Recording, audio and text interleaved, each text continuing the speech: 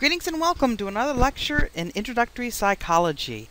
This one involves sexual orientation, which is quite a large topic these days. A lot of people are talking about, for instance, gay marriage and that sort of thing. So this is going to be a short overview on what we understand of the origins of sexual orientation. Now, I do want to point out that sexual orientation is more than who a person wants to have sex with. That tends to get kind of lost in the shuffle. I suspect because people tend to think about what is most vivid, and someone having sex is much more vivid, for instance, than someone simply being attracted or having a crush on or being in love with, because all of those are included in sexual orientation. It is not simply who one wishes to have sex with or does have sex with. By the way, both are valid. Virgins can have sexual orientations because they may be attracted to somebody, even though they're not acting on it. And this is where it gets really kind of complicated because, of course, human beings, being human beings, we very rarely fall into nice, discrete categories. And I'll talk about more of that in a second when I introduce you to the nice, discrete categories we keep trying to put people into. The first is heterosexual, probably the largest, although it can be difficult to tell. Heterosexuals are those that are attracted either predominantly or entirely to the opposite sex, depending on how you want to define it. And quite frankly, if you want to define it as they are only attracted to the opposite sex and have had no attraction of whatsoever to the same sex over the period of their adult lives, then this number is going to be a lot smaller than you think. Homosexuals, on the other hand, are attracted to the same sex. Physically, romantically, sexually, you name it. Again, usually we use predominantly because it is possible for someone to have had one or two opposite sex experience, for instances, and still be homosexual. Perhaps they were having sex with someone of the opposite sex to see if they liked it, to see if it would work. A lot of times, gays and lesbians are told, well, how would you know if you didn't like sex with someone of the opposite sex? You haven't tried it, so they may try it, or they may want to fit in. By the way, there also seems to be an awful lot of heterosexuals trying same-sex sexual behavior in order to satisfy curiosity, see what it's like, whatever the reason. So people sort of cross the border going both ways, as it were. Speaking of, bisexuals are attracted to members of both sexes. Now, I would like to take a moment to dispel some rumors about bisexuals. You don't have to be a perfect 50-50 split to be bisexual any more than you have to do absolutely everything with your left hand to be left-handed, or to be ambidextrous, do everything equally well with both hands. Okay? It is indeed possible, for instance, to be sexually attracted to both sexes, but only romantically attracted to one. You're still bisexual. You could be almost, mostly attracted to one sex and only kind of attracted to the other. You could still call yourself bisexual, although some people call themselves according to whichever sex they are mostly attracted to. This is why it gets complicated, okay? Because when you start trying to figure out where to put the dividing line, where are we going to put the cutoffs? Are we going to just let people call themselves whatever they want to? For instance, there are also a lot of men out there, men in particular, who call themselves straight, even though they may be having sex with other men, but they say, well, I'm straight because I'm playing the male role, and so therefore, since I'm being the man in this particular encounter, then I'm not gay. And it gets very complicated. It gets very complicated when we're trying to put people into categories. There's actually a fourth category that you probably haven't heard of, and I suspect it's because, quite simply, people in this category don't tend to piss anyone else off. Asexuals are not attracted to anybody. This is pretty much a permanent condition. This is not somebody who simply doesn't have a boyfriend or a girlfriend right now, for instance. This isn't simply someone who is between relationships or who has just been dumped and therefore is sort of saying that they're not going to be attracted to anyone ever. This is someone who literally isn't attracted to anyone ever. They're not sexually attracted. Now, they may have sex. They may masturbate, or they may have sex with other individuals simply sort of to keep the relationship going and such, but they have no real need or desire to have this. And these are not necessarily people who are hormonally imbalanced either. It simply seems that when we're talking about sexual orientation, we have people that run the entire gamut.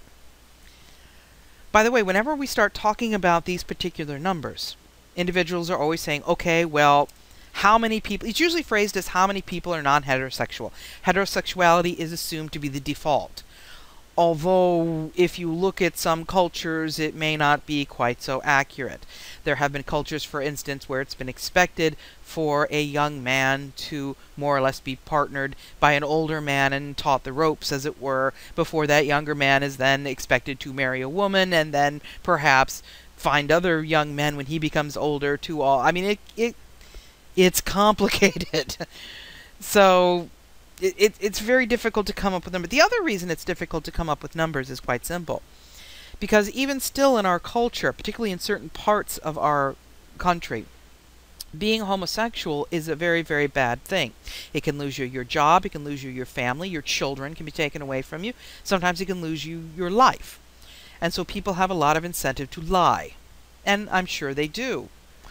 So even in the best of times, it can be difficult to determine just how many people fall in each of these categories.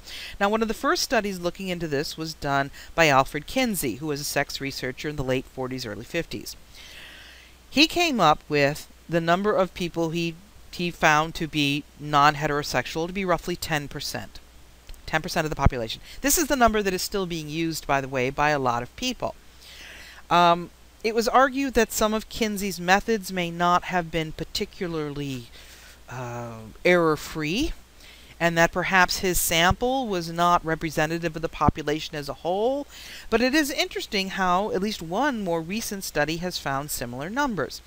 There was a study published in 1993 called the Janus Report that found that roughly 9% of males and 5% of females self-identified as homosexual or lesbian, gay or lesbian. That's smaller than Kinsey, mind you, although if you take those numbers and average them together, we're probably talking between 7 and 8% of the population, which is pretty darn close. But the Janus Report also found something else very interesting that has also been found in other studies. They found that a lot of people did not identify as gay or lesbian or bisexual for that matter, and yet had had same-sex sexual experience since puberty. We're not going to count playing doctor when you were 4. They found, in fact, roughly 17% of females and 22% of males had had some kind of same-sex sexual experience since puberty. But remember, only 9% of males and 5%. So we're talking about 12 to 13% of people identify as heterosexual and yet have had same-sex sexual experience. Like I said, there is a lot of border crossing. People do not want to stay very nicely in their neat little categories. The other interesting thing is that the more open the culture appears to be about homosexuality, the fewer people seem to be put into that category. There was a study done in 2011 by a gay lesbian advocacy group of some kind, and they did a pretty good study, and they found that only about 1.7% of people identified as homosexual, either gay or lesbian, and about 1.8% identified as bisexual. So when you put that together, that's 3.5% of the population. But they also found that a whole lot of people had had same-sex sexual experience, but basically said that they were heterosexual. It's part of that whole problem I was talking about. How do you want to measure this? Do you want to go by self-identification? Then you're going to run into people's behaviors not matching up with their labels. Do you want to label people according to their behaviors? Then you're going to piss people off because they might say, well, I may occasionally have sex with someone of the same sex, but I'm not bisexual, I'm heterosexual. Or I may occasionally have sex with someone of the opposite sex, but I'm still gay, or I'm still... It's complicated. And people haven't quite figured out a way to come up with a finding to figure out exactly what the percentage is. What is very interesting that I read recently is when the general public is asked about the percentage of people in the population who are gay or lesbian, the numbers tend to be about 25%, which is much higher than any of these surveys have ever found.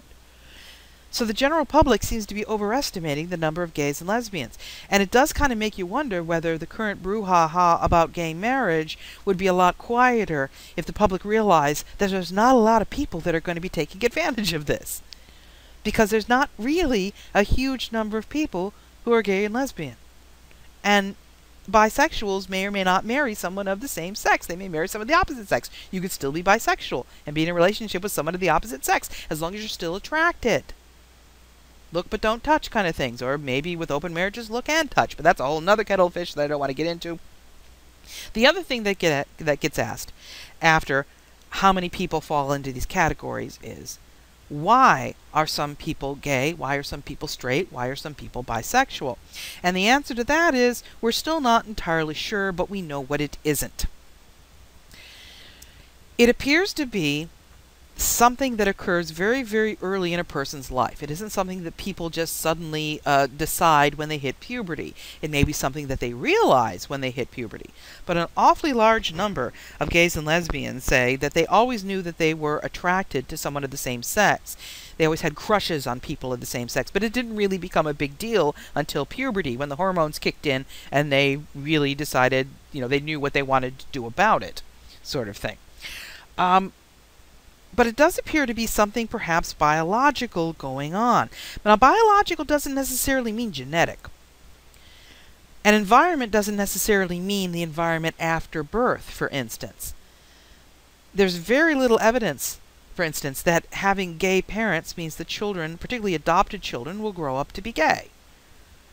Okay, or having a gay parent, or having a gay teacher. There doesn't even seem to be very effective evidence that being sexually molested can cause someone to be gay, whether or not they're sexually molested by someone of the same or opposite sex. The information is really complicated. Not to mention the fact that that's further complicated by the idea that sexual predators may be able, for instance, to spot boys who get crushes on boys, or girls that get crushes on girls, and decide to take advantage of that.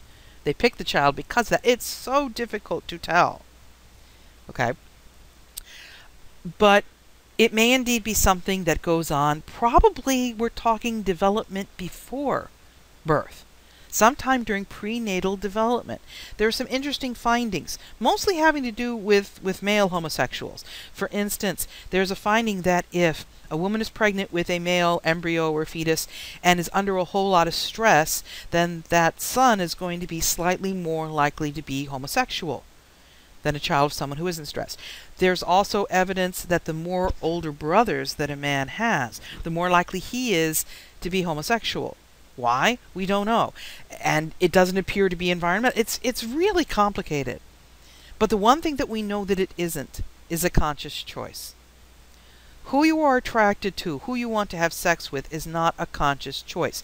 You can always consciously choose whether or not to act on those attractions. And a lot of people who go into the various ex-gay programs that, by the way, psychology washed its hands of a good 40 years ago.